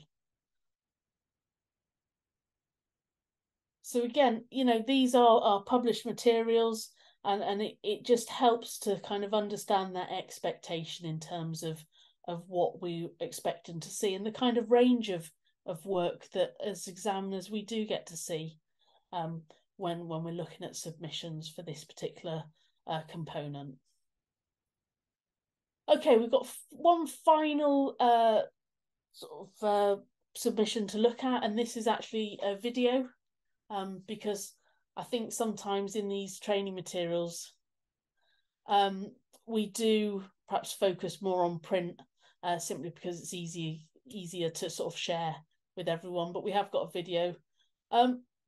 Lisa, you've said, is spelling not taken into account on final products? I think spelling's one of those things, I think, that we need to be realistic about. It is not necessarily part of the criteria. However, if it is so bad that it actually affects the quality of the outcome in terms of a media product, then obviously we do need to take it into account. So there's no point saying, oh, spelling doesn't matter, we're not looking at that. Because actually, if the spelling is so poor that actually it affects the quality of the final piece or the final outcome, then yes, that's going to take into account. But if if a learner in the production of this work produces work with a couple of typos, then that's not something that they're going to be necessarily penalised for. So again, it's always going to be a balance, because it's not necessarily a specific part of the criteria, but it does need to be appropriate and fit for purpose in terms of, it forms part of that media product. So you say, I teach students it as part of refinement, that's all, and there are a large number of on Learner 3. It is part of refinement, and certainly I think it's something, if, say, for example, if Learner had produced this for, say, component 2 as part of the PSA, then it's certainly something, because of the nature of internal assessment, you're going to pick it up, you're going to feed back to that learner about it, and so on and so forth. And I agree with you, Lisa, it is part of that refinement and that proofreading process. I guess all I'm saying is that it's not necessarily a kind of something we can start deducting points from.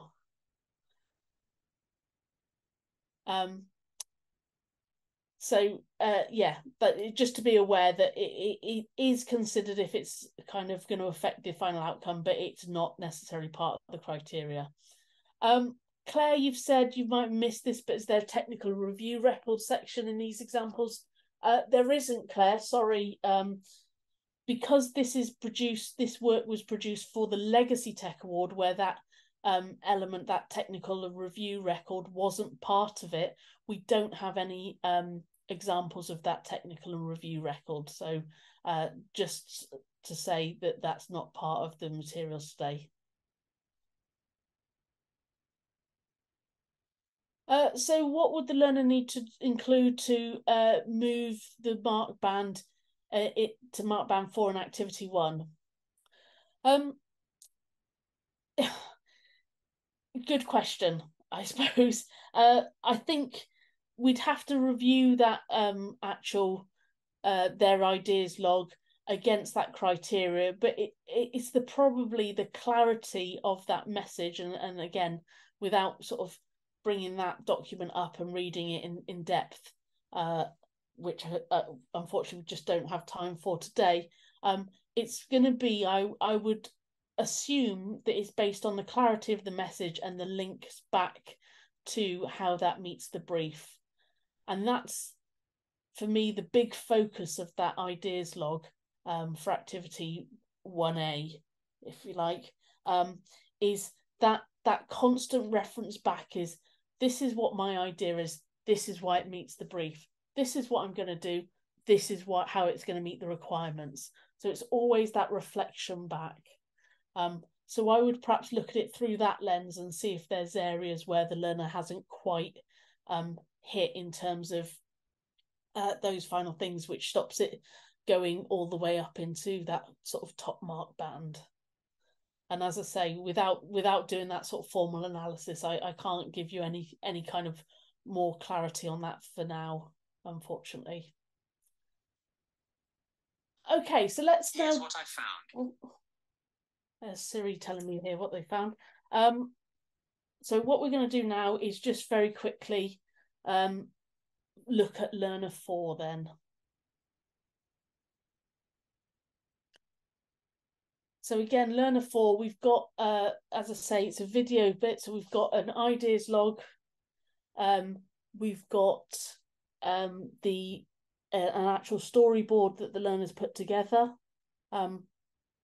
Not terrible drawing skills, but probably not the best drawing skills in the world, but you can see the quality of that storyboard they've put together. And then we've got a final video, and I'm just going to play the video on screen now to give you all an example of that.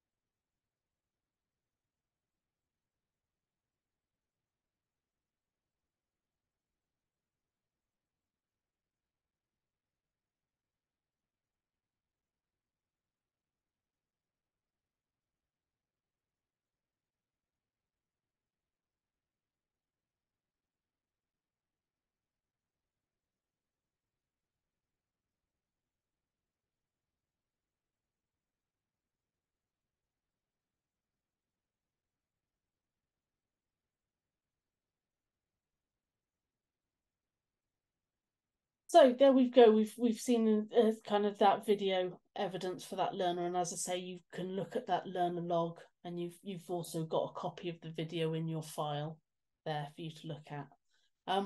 So again, let's have a look now at what learner 4 achieved in terms of a grade or in terms of marks.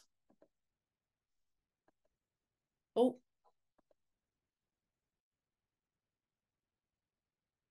so again here we've got the learner 4, and it's hovering around sort of, for the ideas log again, it's hovering around sort of the top of mark band 2, the bottom of mark band 3 as a mark of 10.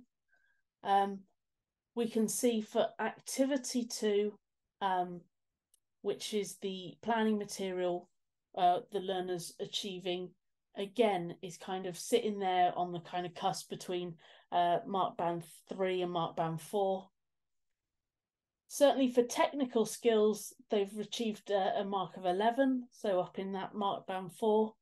And then for activity 3, their ideas, they've got an overall mark of 16 for that, which again gives them an overall score of 50. So directly really comparable to learner 3, but obviously the evidence that we're presented with is very different.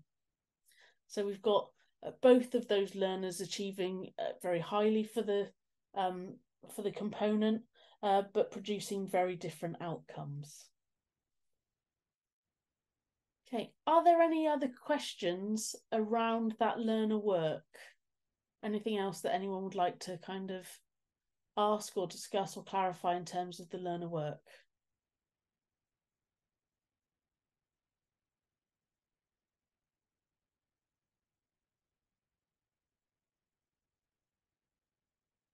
No, if there are no questions, that's fine. What we're going to do, we've got a little bit under 15 minutes left. So we're just going to go through the rest of today's presentation. And then, like I say, I want to leave a little bit of time at the end, just so that if there are any other questions, that we can go through and discuss that. Nazreen, in terms of, are there any examples with full marks? I don't have any access to them. I know that there were full marks issued to some learners, so we do have full mark examples out there in existence. I just don't have access to them. So these examples were provided from the lead examiner for the paper, just so that we had this evidence to be able to share as part of the presentation today. So I don't have access to kind of a huge bulks of learner work, and so I just don't have any examples to share with you, unfortunately. And I suppose the other thing to be aware of is sometimes those full mark examples can sometimes be a bit counterproductive to look at, because simply because they're often produced by learners who are working beyond the level of the qualification, and so that's perhaps unrealistic in terms of learners being able to kind of aim for that and achieve that for those learners working at the level of the qualification. But as I say, they do exist out there, and certainly as we go forward, and you'll see the examiner reports will bring up kind of exemplar material in respect of the 4 different assessment grids, so that you'll be able to see really good examples in the future. Now, in terms of availability of resits, now external assessments for this qualification are only available for once a year. So because of the task-based nature, there is only a summer sitting for any of these external assessments. And first external assessment is obviously in June 2024, with the paper released, as we say, in the middle of January next year. Now, you must make sure that you enter your learners for that external assessment. The fact that they're registered on the course is not enough. You actually need to enter them for that external assessment when learners are sitting it. So that's done through your exams officer, so just make sure, if you know your group's going to sit the assessment this year, that they are entered in preparation for that. Now, again, because of the task-based nature of it, the learners will not have a resit opportunity for this component. and that's because of the fact that there's only one a year, but it's also because of the terminal assessment rule. Now, the terminal assessment rule that was introduced with these redeveloped tech awards means that learners must take that external synoptic assessment, so in effect component 3, in the year that they're planning to certificate. So they can only take it in their second year of their course. They can't do it in the first year at all because it won't count towards their final grade. So the fact that it has to happen in their second year and the fact that it's task-based and it only offered once a year means there is no resit opportunity at all for this. And so you just need to be mindful of that in terms of preparing learners and setting expectations, that this is their one chance for this exam and they won't have another opportunity. Now, that's true in terms of all of the creative subjects because of the task-based nature of them. And it's just, like I say, it's part and parcel of these kind of assessments, really. Now, in terms of going forward with this and preparing future, that you've got some materials that are available to you and some support process that are available. So you've got the delivery guides for this component and all other components as part of the resources on the Pearson website. You've got the sample assessment materials, so that's examples of papers. One of the ones is sort of included in your resource pack, but there are 2 sample assessment material documents on the website showing you what papers might look like and the kind of themes that learners might be given to respond to. And you also, at the other end of your of the assessment, you've also got Results Plus, which allows you to see the breakdown of your learner work, so the breakdown of marking for your cohort. So once the assessment has been completed, all of the marks are then collated and sort of, obviously you're sent the results back, but you can access Results Plus to kind of get an overview of how your learners have sort of responded in terms of how they've achieved across the 4 different mark grids. Gerard, you've said tech again.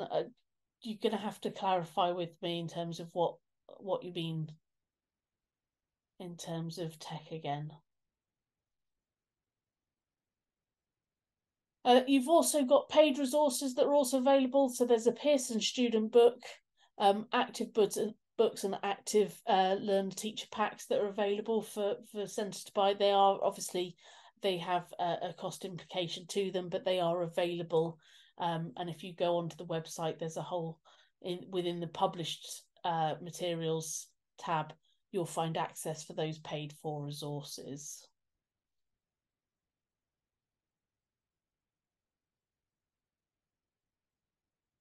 You've also got other support, obviously, that you can access in terms of this specification. You've got the specification itself. And don't worry, I haven't forgotten that we're going to come back, Fiona, to that question you had about the information on page 41. You've also got on the website, you've got past training videos, including some of those kind of getting started events that were run as a kind of general introduction to the qualification. You've got Ask the Expert, and you've our subject advisor, who we'll talk about in just a moment, is Jacqueline, and she's there to support centres and answer any questions that you might have in relation to, generally in relation to the qualification, the whole Tech Award, but also specifically in relation to this component 3, because we know obviously it's the new thing that people are having to do, and so it's something to be aware of.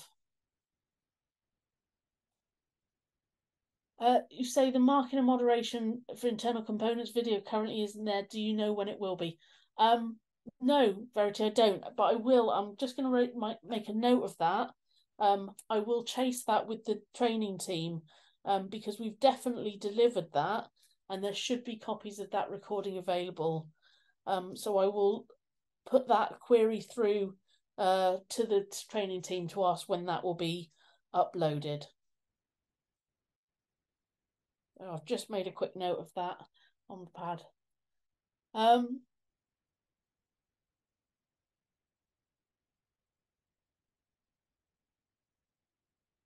So it says here, there is a technical and review record referenced in the mark scheme. The mark scheme you've sent in the delegate pack is dated July 2021. Is there an updated version available for the new spec? Yes, there is. If you look at the very good spot, Claire. So in terms of the updated mark grid, if you look at the sample assessment materials on the website for the new Tech Award, that will be an updated version of the mark scheme, and that will include that kind of updated reference to technical and review records. So as I say, go back to the sample assessment material on the website and you'll be able to access the most up-to-date mark scheme, and apologies for that. I think there's probably just been a slight glitch there in terms of maintaining the right sort of version control there, so apologies for that.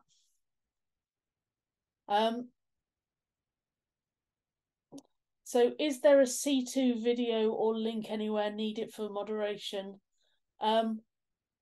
Gerard, do you mean a video of training for C2?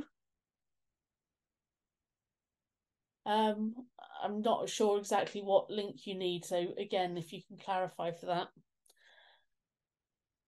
And then finally, just going through, we've got here, as I say, we've got Results Plus is available, and you can find out more, and that's that results analysis tool that you can use after the exam. You've also got, you're going to have access to past papers, as we say, and following the exam this year, you will also have a really useful document, which will be the lead examiner report.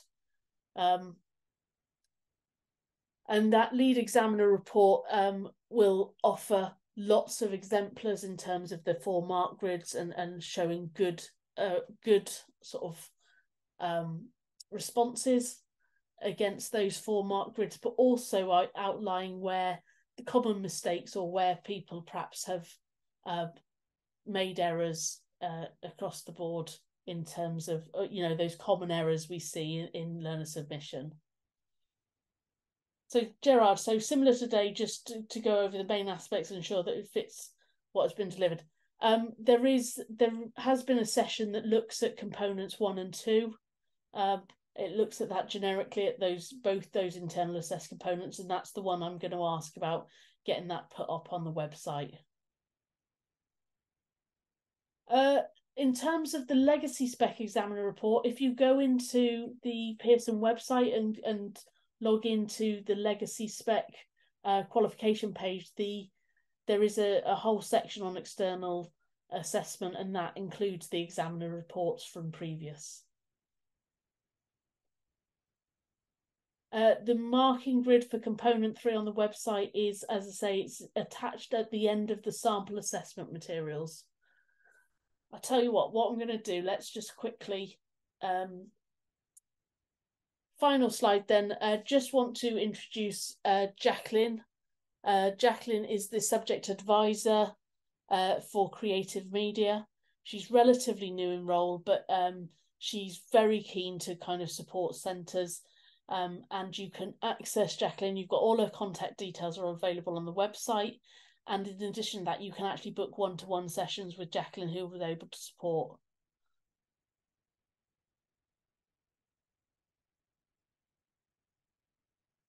Claire, thank you for highlighting that. I wasn't aware that we had that issue. I'll certainly be looking at that and addressing that with the team at who put the pack together. So thank you for acknowledging, for letting us know that, and I'll definitely review that material. So thank you for that. Now, we are at the end of the session. What I am going to do for anyone that's interested, I'm just going to show you where to access those mark grids on the website, just because trying to be show you exactly where that is. For those people For those people who already know where to get the mark grids and don't need that, then we are at the end of the session. I'd just like to say thank you for sticking with me, and apologies again for sort of disappearing off halfway through the session. I hope you found it useful. We are just going to quickly launch a quick feedback form for you to complete, and I will ask you to complete that. And as soon as we've done that feedback, as I say, I'm quite happy to stick around and just show you exactly where to access the materials on the website. So just before we move off, thank you, Joanna. Joanna's launched that quiz now, and if I can just ask you to fill out that survey poll, just so that we can gather that information. And as I say, then what I'll do is I'll stick around and just do a quick tour of the website.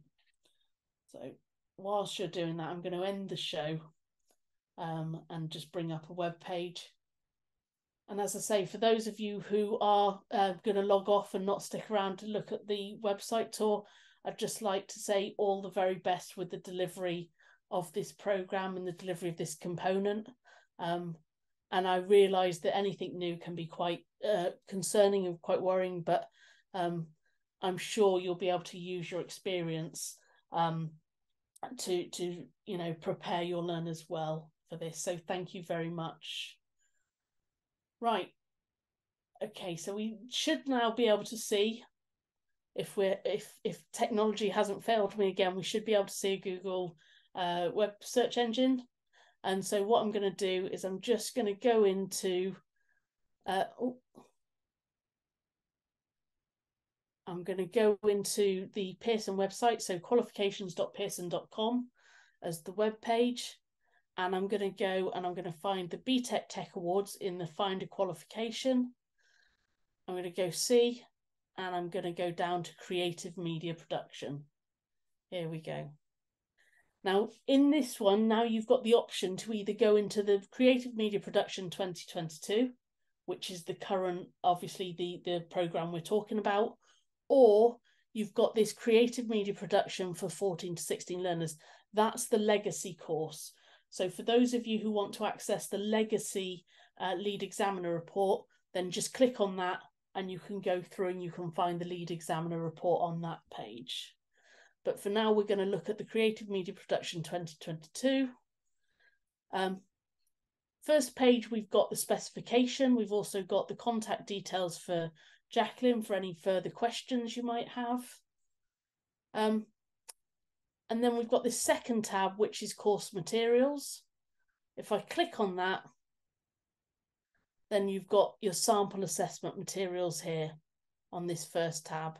So I'm going to open that up. And right down the bottom here, I've got sample assessment materials for component 3. If I click on that sample assessment material, I'm going to open it up, and there we go. We've got the Creative Media Production component 3 sample assessment material. And as I scroll down all the way through there, got the paper, so that's the sample. But then at the bottom of that, I've got the mark grid. So you can see that it's part of that sample assessment material. I've got the mark grid at the end. Does that help in terms of accessing the mark grid that you were asking about? And is there anything else anyone would like to go through? Okay. Now, Fiona, the other thing I just wanted to go through, and I know I promised to stick around and kind of go back to for you, is you said there was an issue on page 41 of the spec, I think you mentioned. What I'm going to do is I'm just going to, again, download the specification. 53, okay. Helps if I know exactly where I'm going. So let's have a quick look. Let's go to page 53.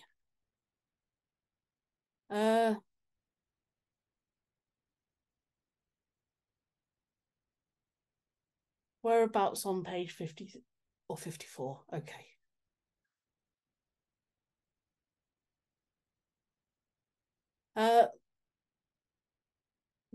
So the external assessment is set and marked by Pearson. You'll need to ensure the learners are aware that they need to work independently and that requirements of any external assessment. We define the degree of control for assessment for BTEC qualifications in this specification as medium control. This is the completion of assessments, usually over a long period of time, which may include a period of supervised conditions. The supervised conditions may allow learners to access resources, prepared notes, or the internet to help them complete the task. Further information on responsibilities for conducting external assessments is given in the document instructions. So I understand what you mean in terms of that potentially perhaps being slightly mixed messages there.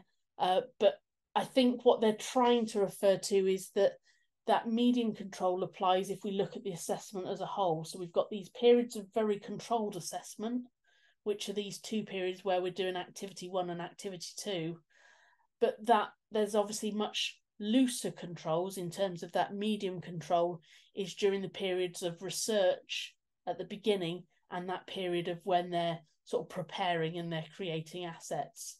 So we just need to be sort of quite clear in terms of the different definitions. So controlled assessment in terms of those 2 5-hour periods, very much about there's no access to the internet, they're not allowed to kind of do anything, sort of access any other materials, but for the rest of the time, it's much looser control. Does that make sense?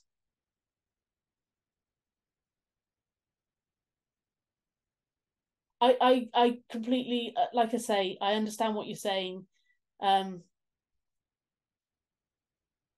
I understand what you're saying about Unit 8, and that is a very different assessment, and I am aware that Unit 8 does allow that.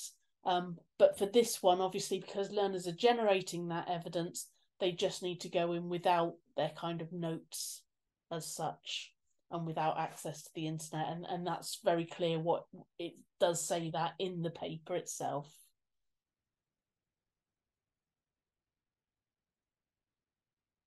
Okay, it's now sort of getting on for sort of 10 past 7. I'm just going to stop sharing the screen now. If there is anything else, any other questions, and I'm quite happy to help if anybody has any sort of final questions. But yeah, if there's anything else, let's just see.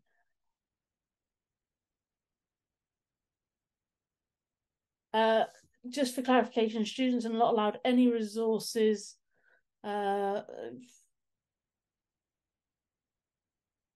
just for resources, for example, no code examples or classwork example in the controlled assessment sections. So no, absolutely, that's exactly correct. During those controlled assessments is very much exam conditions. Obviously, during the initial research period and during the preparation period, they can access class records, they can access the internet, they're very much, you know, sort of free to work quite fluidly.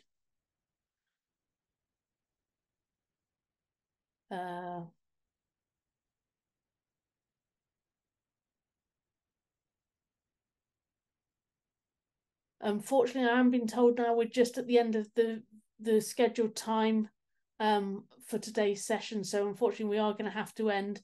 If you do have any outstanding questions, and apologies that we haven't got through those, but as I say, contact Jacqueline as the subject advisor, and she is there to help you, and she will support you throughout.